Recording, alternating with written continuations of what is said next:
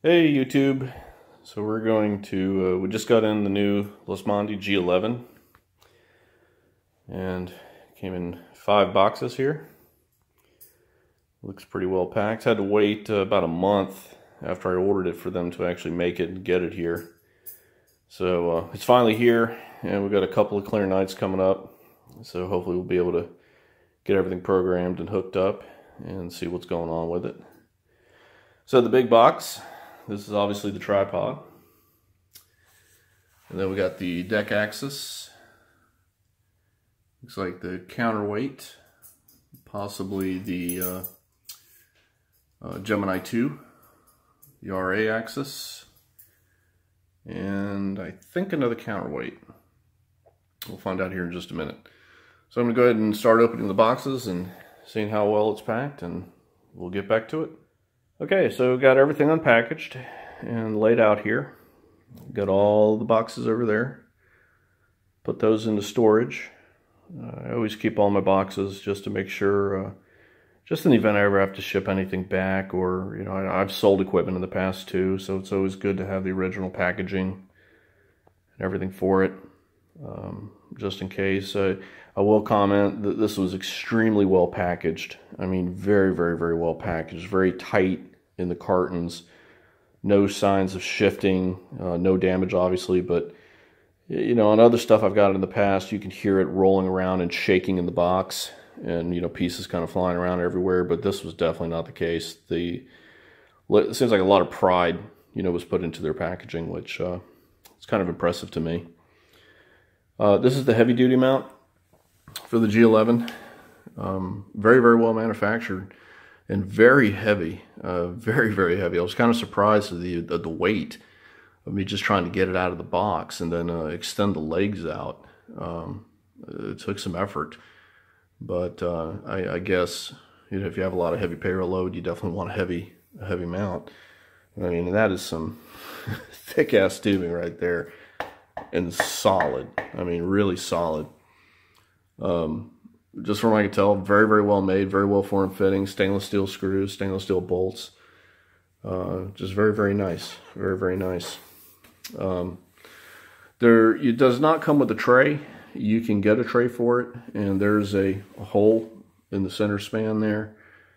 There it is, that you can mount a tray to. I had a tray on my CGX and my AGX, but I never really used them for holding eyepieces or anything. The only thing I really used them for was to hold the power supplies for the camera and for the mount, but my setup's going to be a little bit different this time, because I'm doing a lot of added equipment on it. These are the foot pads. It does not come with the foot pads. These are basically isolation pads, and they also glow in the dark.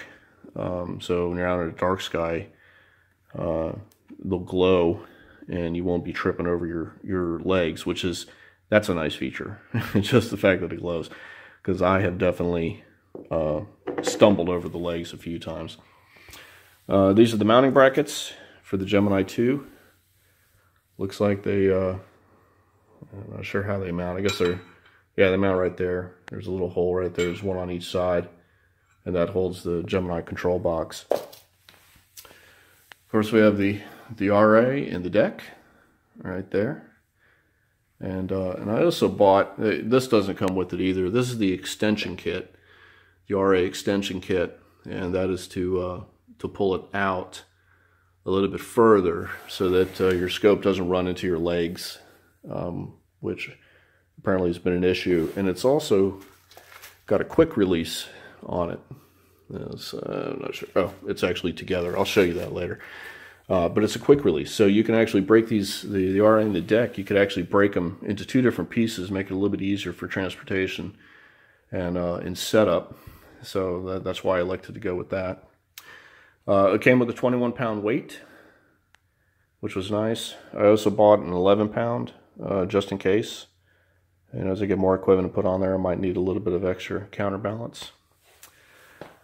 Speaking of counterbalance, man, this counterbalance shaft or the bar, this thing is stout. You drop that on your foot, you're hurting right there. That thing is just incredible compared to the Celestrons. There's the Gemini 2 control box. And one of the nice things I liked about it was the fact that it had Ethernet. And the idea is to run the Ethernet back to the computer for better tracking adjustments, which according to the website is supposed to be a very big deal with this because of the way this thing was machined and the high tolerances and the motors on it, that you're supposed to get some really good tracking out of it. So I'm looking forward to testing it out and see what happens. That was also another feature on the new G11s, was they went with inboard motors rather than outboard. And the problem they had with the outboards were you would hit the outboards if you weren't careful with the mount or the telescope. So all these are now tucked in, which is good. Of course, I have no experience with the outboard motors, but it just seems like that makes a lot of sense. We got a port for the polar scope to go into. This is the cap. I just screwed it off for now. I did buy a polar scope for it, a Losmandy polar scope, excuse me, and I'll do a video on that as well. Comes with instructions. Comes with a quick start guide for the Gemini. Of course, there's the controller itself, and you have the keypad, which are a lot of videos from Losmandy on as far as how to set up and work. And of course, it's got the tactile feel buttons on the back of it, which is also nice. But this is all touchscreen, so that'll be interesting to figure out here shortly. And again, I'll do another video on that.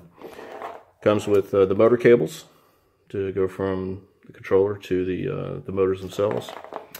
Came with a set of Allen wrenches, and that's really nice. That's pretty cool, all sizes. So that's good to keep with the mount and everything together. So you got a set there. I've got 4 sets of these things, but it's just nice to have extra ones. You never know when you drop one in the grass and you can never find it later. Comes with a 12-volt power cord. I did order an AC power cord. I waited for it to come in. And then, of course, it's got the cable that runs from the box to the keypad. Now, this is nice. This is nice. This is a long cable, long phone cable. And one of the main problems I always had with Celestron, both on the AVX as well as the CGX, was those cables were just so short. And you were either pulling on the cable pretty hard to get it over to your table or your chair or whatever, or it would dangle, when you're connected with your other wires going into it. But that's really nice. That is just really nice. That was thoughtful right there. Counterweight, 21-pound counterweight. I don't know if I already showed you that or not, but there it is. And like I said, I got one extra just in case. So I'm going to start putting everything together and see how it fits, and read the instructions real well, and then get everything together. Hopefully I'll get it together before this evening, and I can get it out in the backyard and put the SCT on it and just see how it performs. I'm actually waiting on a refractor from Explore Scientific, but we've had quite a few issues with that, and I'll do another video on that once it gets here. All right, be back in a bit.